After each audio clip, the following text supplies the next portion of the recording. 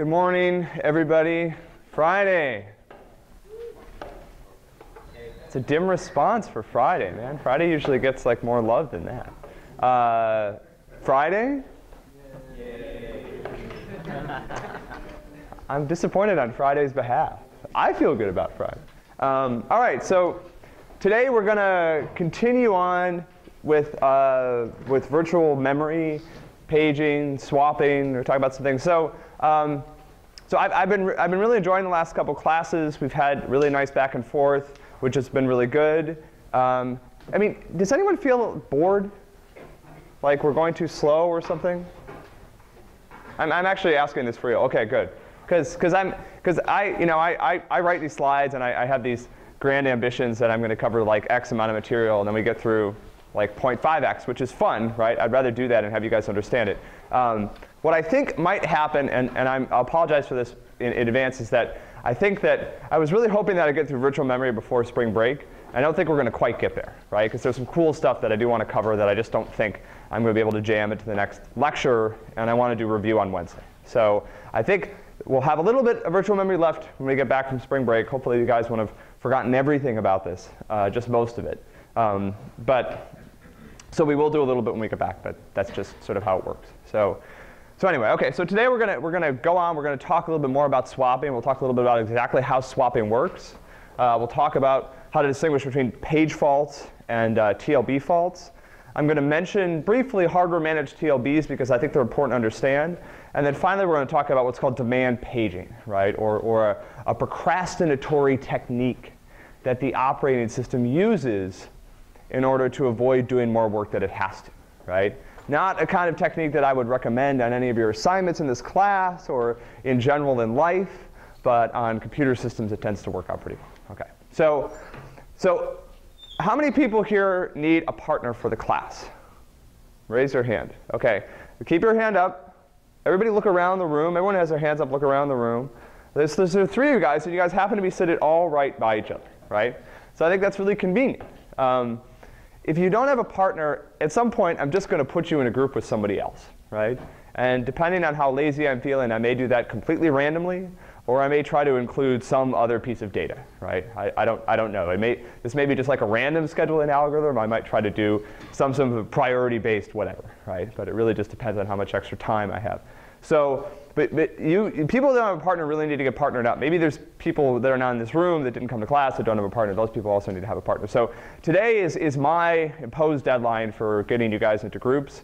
So the three of you guys, if you guys want to stay after class and sort of fight it out among the three of you, right? One group will emerge, hopefully, and one of you will be sad and lonely. So that's just kind of unavoidable. But so the forums are. How many people have used the forum on the website? Does it work? Kind of. Is that a? Okay. Anyway, I hope it works. I didn't write the code clearly, but. So the forum's another place to look for partners. And again, at some point today or over the weekend, if you don't have a partner, there's just going to be some moment in time where some sort of script is going to run and suddenly you're going to have a partner, right? So if you prefer to find a partner that way, it's kind of fun, right? It's like the lottery.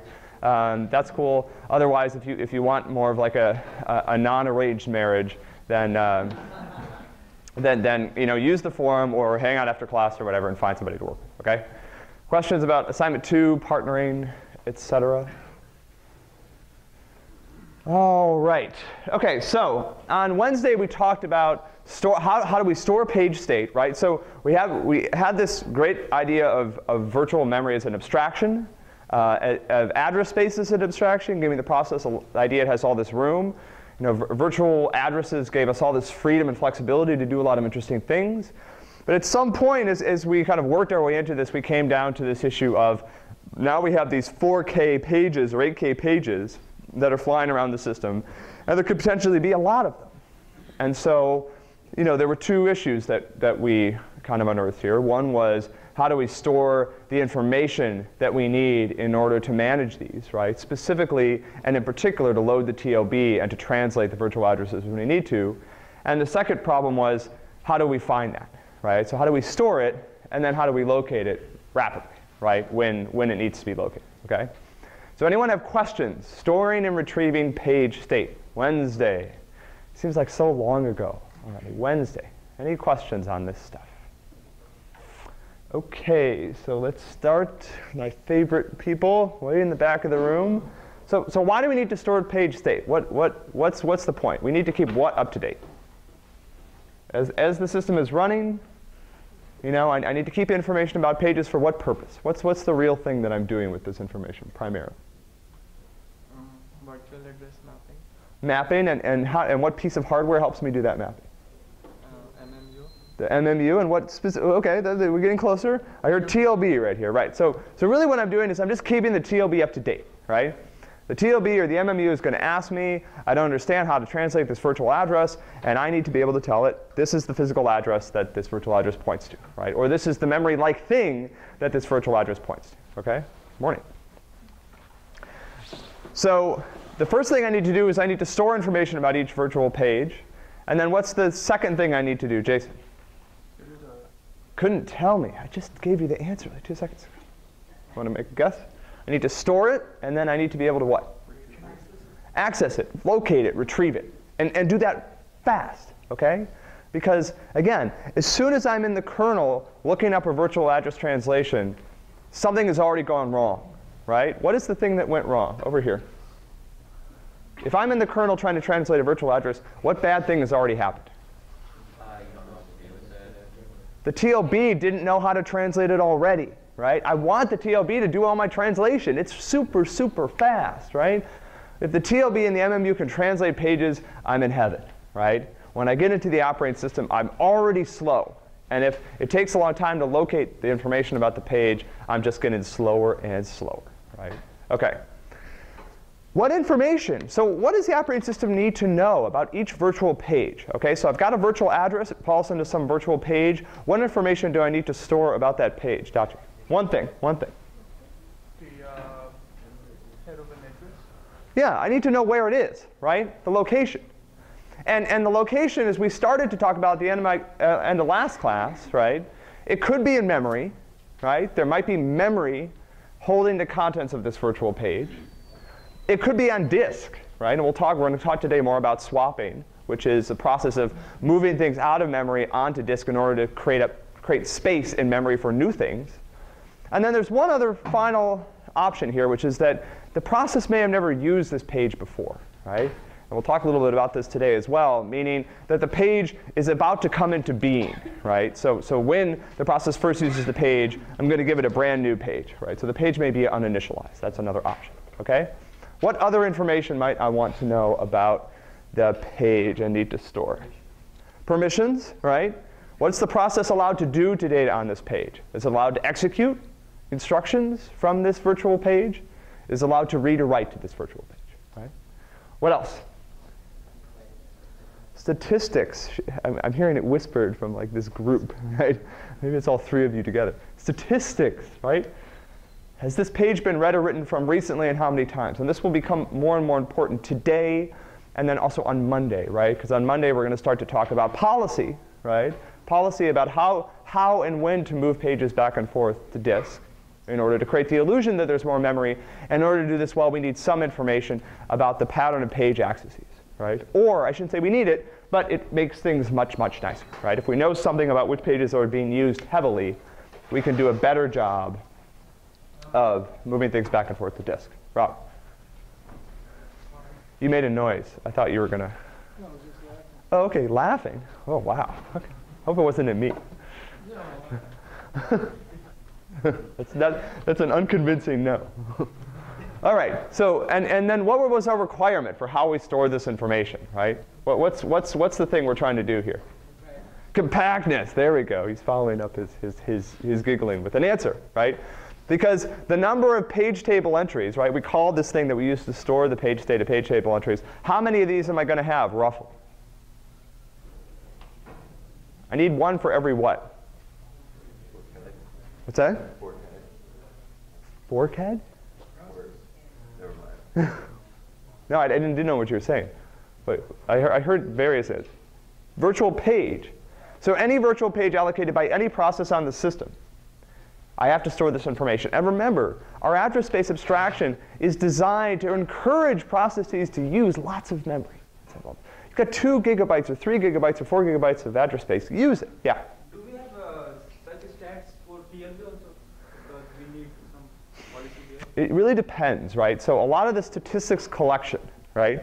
So let me ask this question, right? So assuming that good things are happening and the operating system is not involved in the translation of a particular page, how do I collect statistics? Right? How would I collect statistics about a page? What would I have to rely on to help me? What's that? Well, what would that mean? Let's say I try to collect statistics by using the kernel. What does that mean I have to do when the page is accessed? I have to trap it in the kernel. And that's the exact thing I was trying not to do, right? Because it's slow. So what do I need to rely on here to help me out? Usually when I'm doing hardware, right? Because in the best case, when the translation is being used in the TLB, or today we'll talk about cases where the memory management unit can actually load the address into the TLB without trapping into the operating system. In those cases, hardware is the only thing that sees what happened, right? The operating system is trying, well, I'm trying to stay out of the way as much as possible, right? So collecting really, really fine-grained statistics about page use is difficult, right? And it's difficult because normally I don't want to do that on every page access, right? So there's a balance here, and we'll come back to this on Monday, right, between making page translation and page accesses as fast as possible and being able to save some information about how often the page has been accessed, right? If I was really trying to save if I was really trying to count and record every time a page was read and written to, I would argue that in most cases that's not feasible, right? That requires too much work, even by hardware, on what has to be a very, very, very efficient operation of translation, right? All right, it's a great question now, and we'll talk about this more on Monday, all right? So what do we call, well, shoot, I gave it away again. What do we call the single entry storing information about a single virtual page? Page table entry, the name of the slide. Oh, man. I outsmart myself all the time. All right, so, oh, I did it again, man, okay. So what do I use a page table? It's clearly called a page table, right? What do I use a page table to do? I'm going to use it to map a what to a what? So it's a virtual address, but what specifically is it? I'm using pages, so it's a virtual what? Page number, right? So the virtual page number for a process, and God, I keep forgetting to do this. I map a process and a virtual page number, and then what do I want to find? A page table entry, right? Some information about the page. Now, it's not necessarily, the page table will not necessarily map a virtual address to a physical address because the page may not be in memory, right? But the point is, the operating system, the TLB tells the operating system, I don't know what to do about this virtual address that was used by this process. And the operating system needs to be able to very, very quickly retrieve information about that page, right? Could be on disk, could be in memory, could not be initialized yet, whatever, right? Okay, we call these page tables, right? And I just gave away the answer to this too. Processes have separate page tables. Why?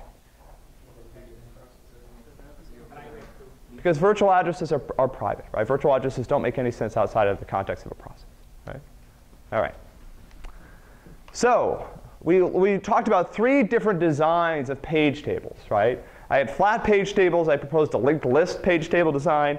And then I had this somewhat more mature tree-based multi-level page table, right? So flat page tables, what was the access cost here? 1, right? 1 lookup. The virtual page number is used directly as an index into the flat page table. What about the size? Large, big, too big. You know, 1 big fat array, right? Very, very terrible. And an array that is sparsely used, right? Again, what we've seen over and over again is that big contiguous data structures are a bad fit for our address space abstraction, right? Address spaces are huge and sparsely used, right? So big contiguous data structures generally don't work well, all right? What about the linked list page table? What's the speed, lookup speed? Assuming I have n virtual pages. O of n, right? I have to potentially walk the entire list, right? Maybe I sort it, I do a little better than this, whatever, right? But the point is generally O of n. What about size? O of n, right? And the nice thing about it is that it's as small as it can possibly be, right? There's no entries that are unused. Every entry is in there because it's an entry that's valid, okay? Multi-level page table, speed of access. How many accesses does it take, potentially? OC, right? Like some constant number of accesses, right? Depending on the depth. If I have a 2-level multi-level page table, then I have 2 accesses. If I have a 3-level, I have three indexes I need to look at, right? All right, size. Varies, but in general, larger than a linked list, smaller than a flat array, right? And this is a design that operating systems have chosen, many operating systems have chosen, simply because it provides a nice balance between the size of the data structures that I need to hold this information and the speed of access, right? Remember, speed is important here. But if I use too much memory to store all this information, there's not enough left for the process, or any left for the process. Okay. All right, after our little review, any other questions? Storing and retrieving page state. Questions? Any questions about this? All makes perfect sense. Everybody's going to get all of these questions right next week on the midterm. That's awesome. Okay. All right, so we talked, and we've sort of been hinting at this, right? And now the time has come to finally sort of fully pull back the covers and admit that virtual addresses don't always map to physical memory addresses, right?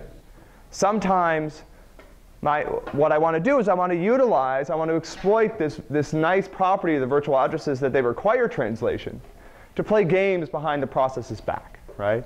And the normal game that I want to play is if I need more memory, I want to move things out of memory, right? I need to preserve the contents, right? But I want to move things out of memory. And the typical place that I move things out of memory is I move them onto the disk, right?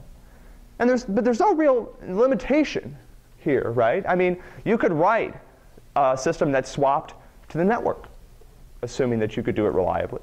You could write a system that swapped onto a tape backup drive, right? That would be really slow and terrible, right?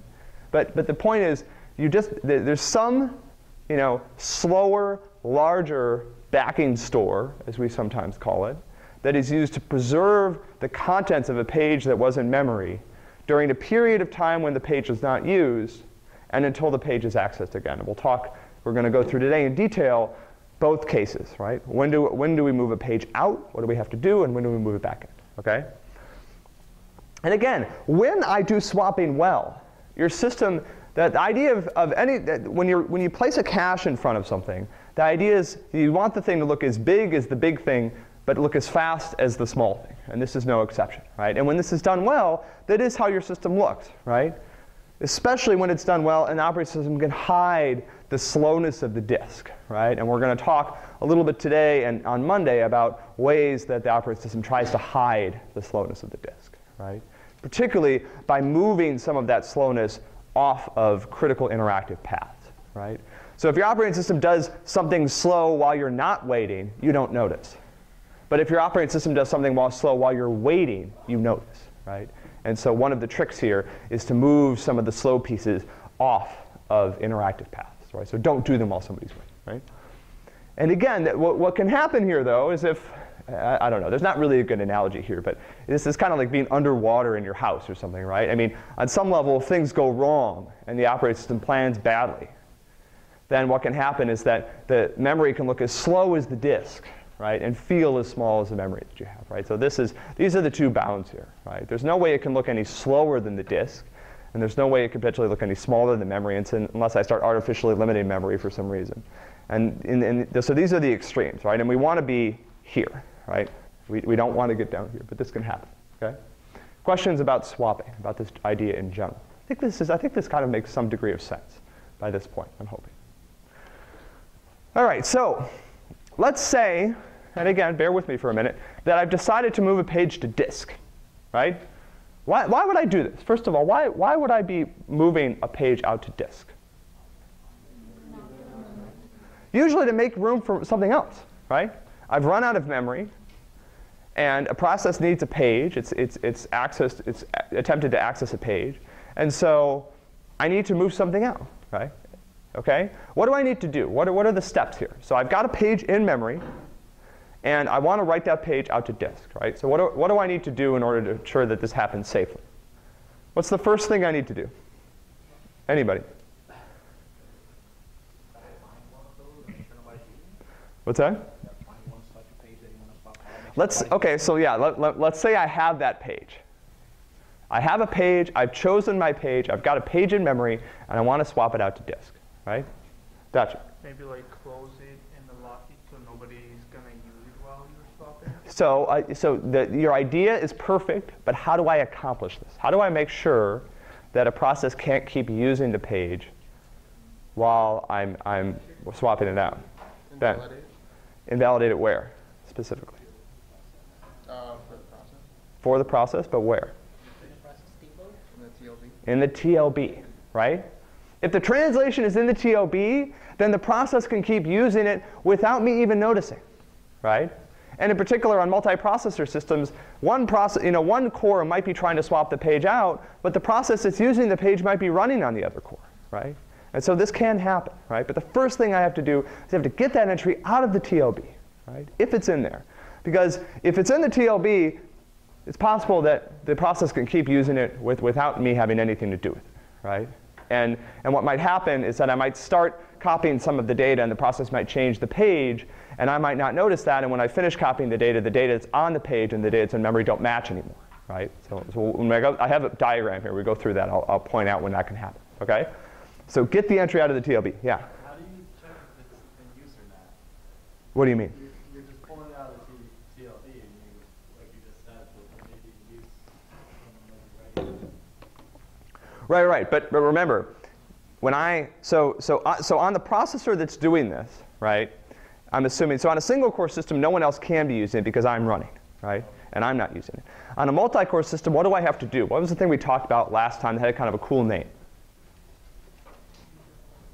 What's that? TLB shoot down, right? So I need to.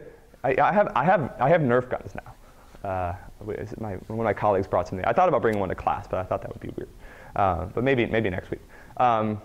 Maybe for midterm preparation. Anyway, so it's basically like I need to there's a TLB entry on another process, and I need to kind of like shoot it down, right? I mean, I need to invalidate it. And you're right. Someone else could be using it, right? And on some level, that would probably be a bad thing. Why would that be kind of a terrible thing if somebody was using it right at that moment? Like you just said, copying anything. Well, but let's say I can stop it safely, right? Let's say that I shoot down the entry in the other TLB, and then a second later, somebody tries to translate the page. What's the problem here? Because you're using and you just say the state and everything. I'm in the process of moving the page to disk, right? I've chosen this page to move to disk. And now someone else is going to try to access it right away. Well, what does that mean? I've got to put it back, So if the page is being used right as I'm trying to swap it out, this usually means that I picked a terrible page to swap out, right? I mean, if literally somebody is using it right in that moment, that's the worst possible case, right? Because usually what I'm going to have to do is maybe I can abandon my swap out and leave it and choose a new page. But in the worst case, I get all the way through here, and then somebody accesses it. And then it's like, okay, now I've got to kick out some other page, right? And what have I done, right? I've slowed down two processes, right? The one that's waiting for me to do this, and the other process that now has to stall waiting for the page to come back in. I've done two disk IOs, and memory is the same as it was before, right? So this is like a total fail, okay? Not good at all, right? But anyway, I need to make sure that I do this just in case, right? Because I need to make sure the other process can't translate this address while I'm swapping it, okay? So now I've removed the address from all the TLBs. What's the next thing I need to do? This is a pretty simple process. I think there's only 3 steps. What's that? The state of the table. Well, of the table, I need to say substate, but it's not the table. What's that? The entry. Say the state of the entry. Well, The answer is reference. no, that's not quite right. What's the next thing I need to do? Move the page to disk and store the address. Copy the page to disk, right? I've got data in that page, right? In order to play this game, I've got to have that data be preserved, right? So I've got to copy the data to disk, right? So I've got a 4K spot on disk that I've chosen to put this data, and I just started disk I/O to copy all the data from memory into that part of the disk, okay? And now, what's my third step? Change the page table entry, right? The page tables are my source of information about what is happening, right? Now this is a logical description. When you guys implement this for assignment 3, you might need to do portions of this kind of all at once, right? Because again, if there's a TLB fault for this page address right here, I need to know that the page is in the process of being written to disk. So sometimes I need to store more information in the page table than just where the page is. But Isaac, you had a doubt or a question? Yeah, no, I have a question. Some systems require to format the disk that you're going through, like a partition to be a swap file system. What's the difference between a swap file system and any other raw partition? Because essentially you're just writing raw data. So why do we need to format? I don't know. I'm not sure there is a big difference, right? I mean, maybe it's like the blocks are sizes of 4K. I don't know, right? But 4K is normally but that's actually we'll come back to I'm not going to go there. We'll come back to this when we talk about file systems a little bit, right? There's a reason that I don't want to write this to a normal file, right? As Isaac said, normally what an operating system does is it uses a part of the disk in essentially. So remember we talked about the file abstraction and how that file abstraction maps down to disk blocks. For swapping, I normally just use the disk blocks directly, right? Because I don't have variable size files. Every file, quote unquote, in my swap file system is the same size. They're all 4K, and so I don't need these extra features. I don't need open close. I don't need to read and write arbitrary number of bytes. I'm always writing 4K, 4K, 4K, right? And so I can use this. And for assignment 3, you guys will do this. You'll create a raw disk device on OS 161, and you'll use that as your swap device, right? But Windows, I think, uses normal file, page file.sys, something like that. Well, I hope not. And I don't know I don't know much about Windows, right? But I can look at that. I would be surprised, right? You just don't want all that file system machinery here. It just slows you down, right? Yeah, Robert. When you're installing an operating system, Yep. that operating system has the knowledge that it's going to do those operations.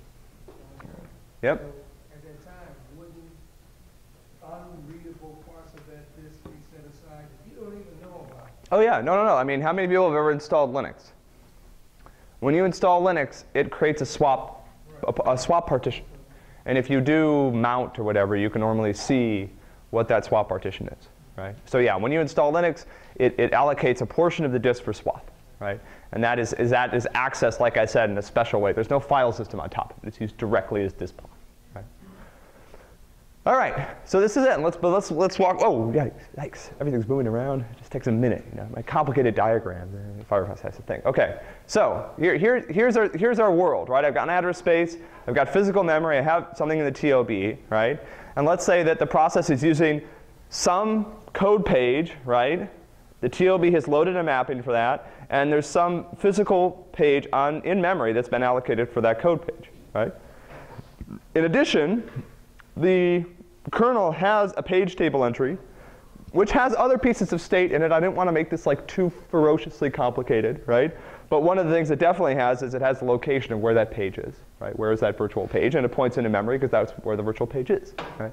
So, lightning review, what do I need to do to swap this page out? So the first time it was this side of the room, I'm going to go to this side this time. So the first thing I need to do, I need to remove the TLB entry, right?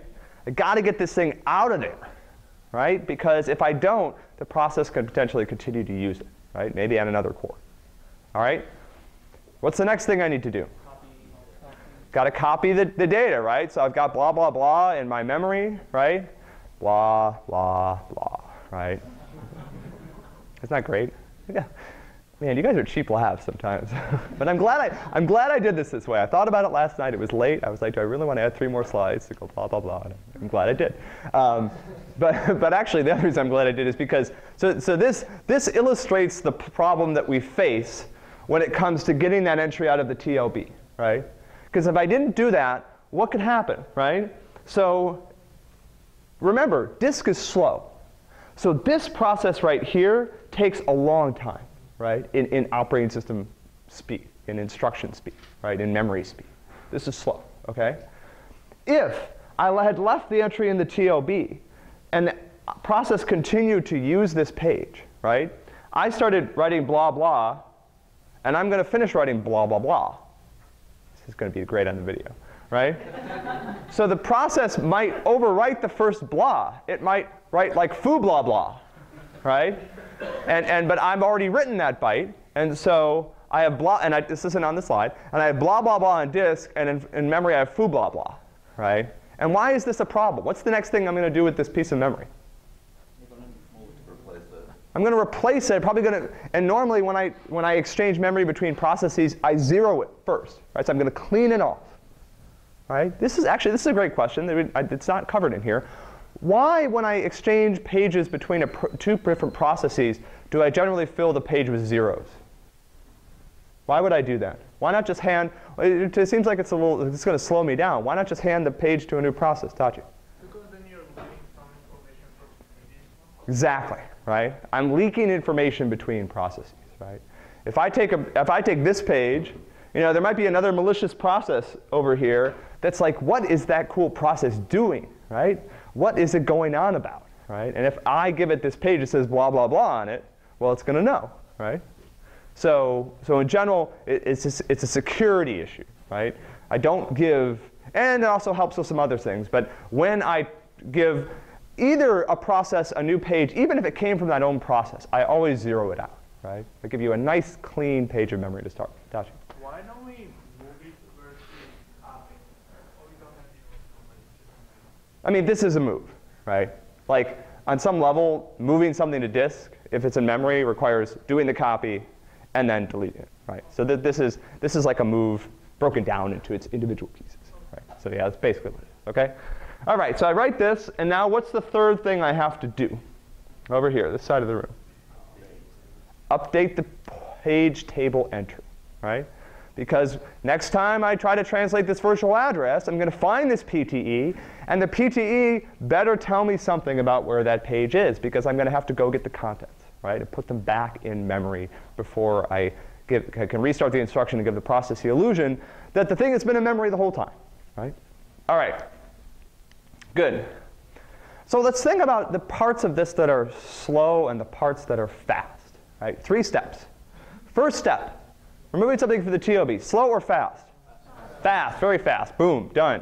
Hardware. TOB shoot down might be a little bit slower, right? Because I have to interrupt all the other processors, but in general, this is fast. Copying the contents of the page to disk. Slow, really, really slow, right? Update the page table entry to indicate that the page is on disk. Fast, right? Now let me ask you something else. Why do I care? Why do I care about swapping out being slow, right? Or let's put it this way. Remember I said before, I care about doing things that are slow when somebody's waiting, right? So if I'm swapping out a page, who's waiting for the page to be swapped out? Another process that's what? Wanting some more memory, right? So the reason that I'm swapping out, the reason I would be swapping out trying to think of it, like the reason I would be forced to swap out memory synchronously is that another process has tried to allocate some memory. Maybe it called fork, maybe it called sprate to get more heap, maybe it just started using some code pages that I hadn't brought in from memory yet. We'll talk about that later in the class, right? So in general, if I'm doing this on a synchronous path, meaning somebody's waiting, it's because they're waiting for the memory that I'm about to free up by swapping out, right? So I care about making this fast. So, okay, the second step here is slow, right? Copy the contents of the page to disk. That's really slow, okay? Does anyone want to speculate about how I can make this faster? What could I do? So I could what does that mean? I like the idea. You guys are getting on to some good OS principles, but how do I apply an idea from a cache here? Ooh. Let me see if this has, yep. Anybody else want to make a guess? Only the page contents have changed. Changed since when? Right. So there's 2 things here, right? So like I said, this can be on a critical path. This can be on a synchronous path. This can be slowing somebody else down, so I want to make it fast, right? And what I can do is essentially what you suggested. But there's even a better wrinkle to it, right? So normally when I start allocating pages, the system will actually have a dedicated place on the swap disk reserved for that page. Right? This is kind of important because it means that every time I'm swapping out to the same spot. Right? Now what I do is that when the system is idle, when there's nothing else interesting happening, like maybe when you walked away for coffee or when you've let your laptop go idle because you're paying attention to this fantastic lecture, the operating system will be trickling data from memory onto the swap disk, right? So it'll take pages from memory. It doesn't swap them out, but it copies the contents. And what does this mean? It means that I have, hopefully, when it comes time to swap out a page or when it comes time to allocate memory, I have a group of pages that I call clean. And what clean pages are pages where the contents on the swap disk match the contents that are in memory, right? And what does this mean when I go to swap the page out? What can I avoid doing? What's that? Discard swapping clean pages. I can just throw it out, right? So if I have a page that doesn't map its swap disk content, it's called dirty, right? And now here, instead of always copying the contents of the page to disk, I can only copy them if the page is dirty, right? If the page is clean, it means I already have the contents of it cached, you might think of it, right? In this case, I'm using a slow thing to cache, right? I'm using the disk to cache the contents. And the idea is, but essentially, there's an aspect of this that's kind of, this is anti-procrastination, right? This is preparation, right? The system knows that at some point you might launch a new process, right? So your thing's been sitting idle for 5 minutes. You're going to come back and you're just going to start up Photoshop, right? So rather than sitting around on its butt doing nothing, right, while you're gone, the operating system is like, you know what? I'm going to prepare. I'm going to prepare for the worst. I'm going to get ready so that if suddenly there's this massive request for new pages, I could just start tossing stuff, right? And I know it's in the swap. Okay? Does this make sense? This is kind of a neat idea. Now, what is your name? Nitin. So you brought up something else which is really interesting, right? So he said if the contents of the page haven't changed since it was brought into memory. So what type of pages have contents that in general almost never change? Code. So this is another, and I didn't have information up on the slide, but it's a great point, right? So code pages that are used by a process generally don't change, right? And they're usually marked as read-only because people stopped writing self-modifying code in the 80s, right? Because it's really bizarre and hard to do. So in general, the contents of code pages don't change, which means the code pages on some level are great because I can always just throw them out. Now where do I find that code page? Right? So I could just, the first time I load the code page, copy it to swap, but where does the code page come from? It came from a file on disk. In fact, it came from a file on disk in the ELF format, right? That's how I loaded it during exec. And so, I mean, there gets to be some subtlety here because executables can change, right? But in general, I could attempt an even further optimization. I might say, I don't even have to allocate swap for code pages, right? Because when I need to reload a code page, I just reload it from the ELF file that it came from in the first place, right? So this can be kind of a clever optimization. I don't know actually how this works out in real systems because the point is, if I change, let's say I change Bash, right? I install a new version of Bash and I have 10 copies running, right? I actually don't know what happens in that case, right?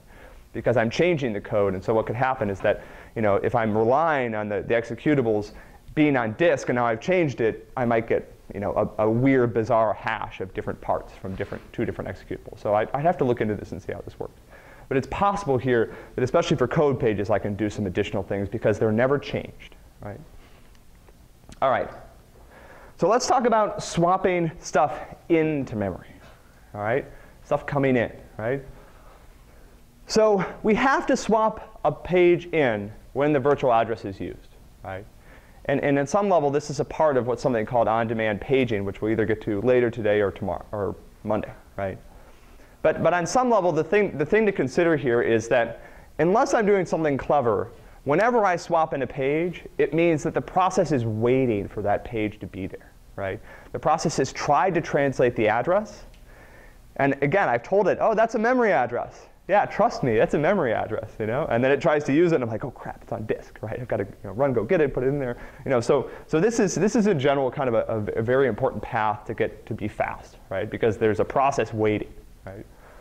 So what do we need to do? So I'll help you out. First thing, the process executed an instruction that tries to use that address.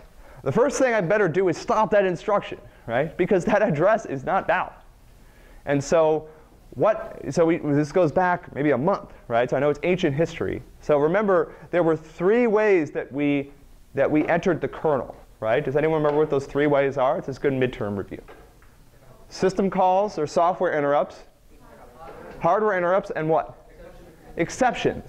And when we talked about exceptions, we kept coming up with our favorite, which was divide by 0, right? Which is an exception that might call me to kill the process. But trying to translate an address that's not in the TLB also creates an exception, right? And this is how the operating system gets control, right? So if the address isn't in the TLB, I have a TLB miss exception, and the operating system will start to run, right? And essentially what has happened already, what the processor did for me, is it stopped that instruction, right? Rather than executing that instruction, because it can't, it raised an exception, all right? What's the next thing I need to do? Let's say this page is on disk, right? I'm swapping in, it's coming in from disk. What's the next thing I need to do? I better find the page, right? Well, okay, there's 2 ways to do this, right?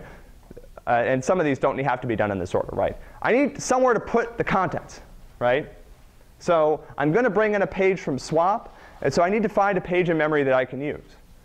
If the system is really, really heavily loaded, and most of the memory is in use, what might this require?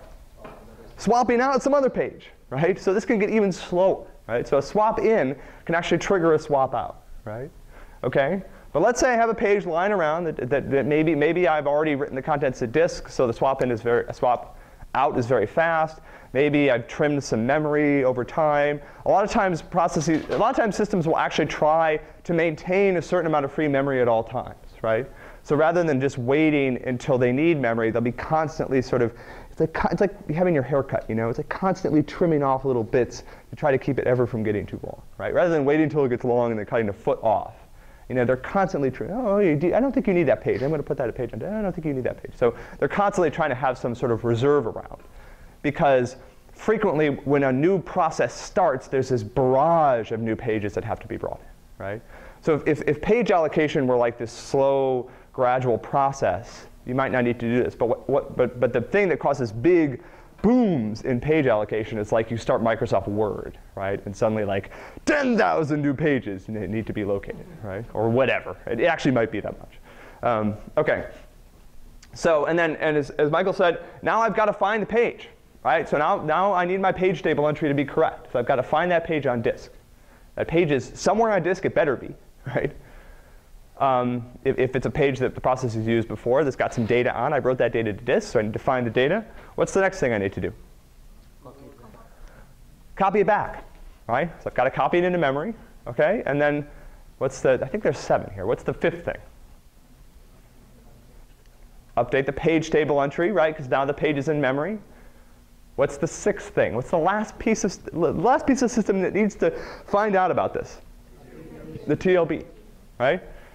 Got to tell the TLB, here's the new translation. And then finally, what do I do? What did I do? What's the first thing I did?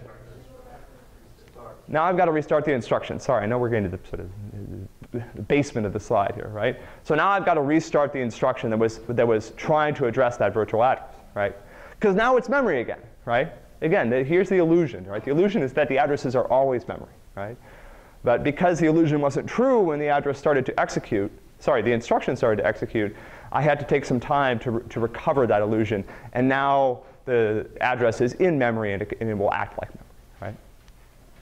OK, so let's go through our example. So I have this page on disk, right? The page table entry is correct. The TLB doesn't have an entry for it. Great, OK? So what's the first thing that happens in our example that triggered this swap in? Well, I executed an instruction, right? The process said, oh, I want to load OX10, and that's the virtual page number, and I didn't bother with an offset, right? So I want to load some address on page 10, right? And that creates an exception, right, which stops that instruction from executing. What's the next thing I need to do? over here? Need to allocate a page, right? Well, uh-oh, this doesn't match the slide. Okay, no, it does, right? Okay, allocate a page, although sometimes, for some reason, that's 3, right? Okay, so I need to allocate a page, right? And I think this was supposed to refer to find the page on disk, right? So on some level, I have to do both these things, right? I need to figure out where the data is and find somewhere to put it, right? Okay, after I've done this, I know where the data is, I know where to put it, what do I do now? Copy it in.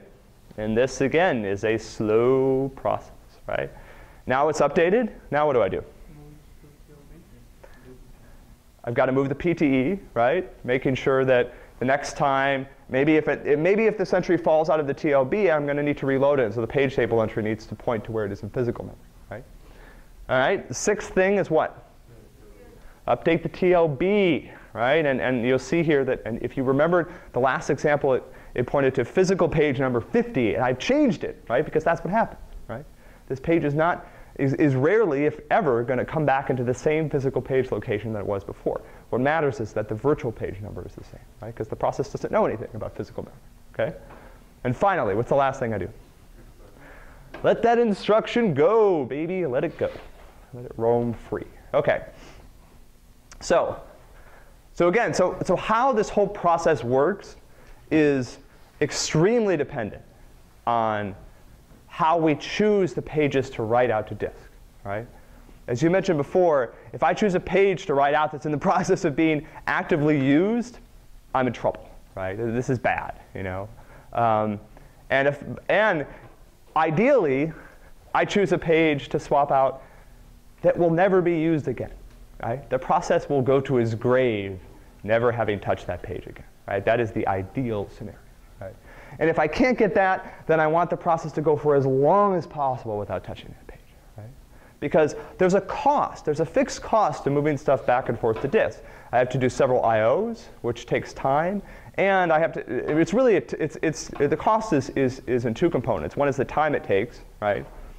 The other is the disk IO that's necessary, right?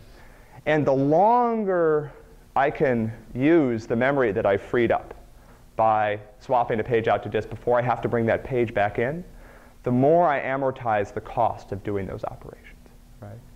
So that's my goal, okay? So let me just introduce you to the idea of on-demand paging before we finish today, and then we'll come back to this on Monday, okay? So sometimes, rarely, procrastination is a useful thing, right? And the best things to procrastinate about are the ones that if you wait long enough, you may never have to do, right? So never do something immediately if you might never have to do it at all, right? And sometimes if you wait long enough, the person who's asked you to do it will give up and ask somebody else, right? That analogy doesn't quite get here, but I am not going to give up and stop asking you to do your assignments, right? So don't try it in this class, right? But in general in life, this can't work, right? So let's think about how this works. So the process says to the kernel, hey, you know, I'm Microsoft Word or I'm OpenOffice. I don't want to pick on Word. OpenOffice is really slow too, okay? So I'm OpenOffice or I'm whatever, and I've got this huge chunk of code. And I'm running exec, and the process, the ELF file is saying, here is this like big chunk of code, put it into my address space, right? So what could the kernel do? Let's say the kernel was like this, right on the ball, you know, go-getter sort of kernel. What would it do? It would take this huge chunk of code, all of it, and it would find somewhere in memory to put it, right? It would be like, okay, you've got, you know, a gigabyte worth of code. That's cool. You must be a really cool program, you know? I'm gonna sit here blasting away at the disk for like 2 minutes looking for memory for you so that you can load this huge blob of code, right? Now, let's say that I have a kernel that's a little more, you know, again, just kind of like, okay, you know, I'm on top of things, but I'm not going to necessarily get to everything right away. What might it say, right? It might say, you know what? I'm gonna make a note of that, right? I'm gonna write down what you asked me to do. I'm gonna write down this virtual address region that you asked me to use, and I'm gonna make note of where that code is, just in case I need to get to. But I'm not gonna load it right now, right? And why wouldn't I load? Let's say I use, again, think about a word processor, okay? Any word processor, because they're all terrible, right? How many, like they all have these huge code bases, right? Because they're really complex. how much of that code do you think you actually execute in a session using that application? I don't know. Make a guess. I think 10's too high. I would go with 1, right? It depends on what you're doing, right? Like, if you're bringing up OpenOffice to like do a flyer with your name on it and print it off for some reason, you know, I don't know, 0.1% of the code. These things have all these funky features, right, that nobody ever uses.